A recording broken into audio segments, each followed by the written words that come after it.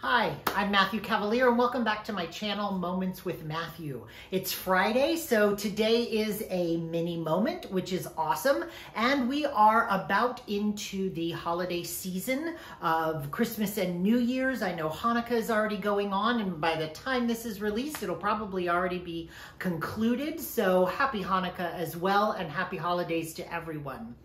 Today I want to talk a little bit about gift giving, because now is the time that gifts are received and exchanged. And for someone who has really been studying and trying to embrace a little bit more minimalism and less collecting of stuff, one of the things I wanted to talk about a little is how do you give gifts that won't necessarily burden the giver, or in the situation of especially little kids, as I watch my niece and nephews and they open up their gifts and they're so excited for that gift, but then they're also excited for what's next, what's next, what's next. And then you ask them a month later, how do you like the gift that I got you? And they're like, which one was that? And they aren't 100% sure of what you gave them, and they're kind of not playing with it anymore. So you wonder, am I adding too much stuff to this household, to these people? Am I burdening them?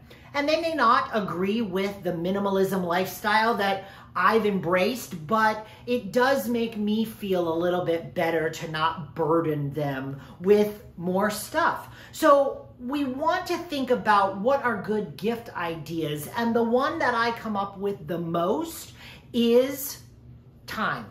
The gift of time. I remember when I worked at Disney years ago and I would go into the Disney Credit Union, there was always a gentleman there who worked in the front, and his favorite thing to say to me was, every day's a gift and you are a gift too. And at the time I was like, that is so cliche. But then as time went on and I understood exactly what he meant, that is so true. The gift of time is a great gift if you are concerned with burdening others with more stuff that they have to collect or hold on to or worry about keeping because they don't want to offend you. The time with you is precious.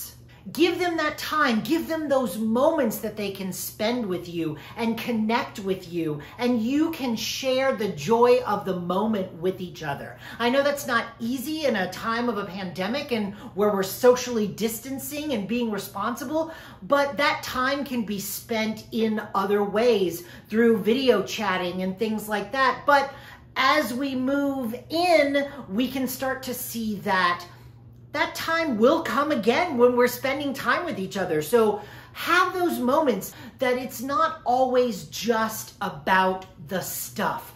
Find clever ways to give gifts of yourself instead of the gift of more objects, more things, more items that will lose excitement, and once the moment has worn off, they're going to put away and not even remember who gave it to them, what was the purpose, or they're going to hold on to it longer because they don't want to offend you by getting rid of something they're not using anymore. So I want you to say, I want to give you the gift of time. I want to spend time with you. I want to connect with you. I want to grow our relationship and make it deeper and more meaningful. And that is a great gift for the holiday season and for every season going forward.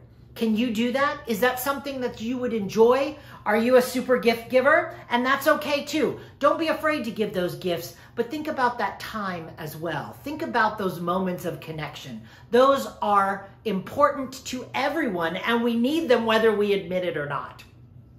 Thank you for joining me on our mini moment this week, and I'll see you on Wednesday for our extended version of Moments with Matthew. Don't forget to subscribe, like, share, and comment, and connect with the socials down below so we can keep this conversation going.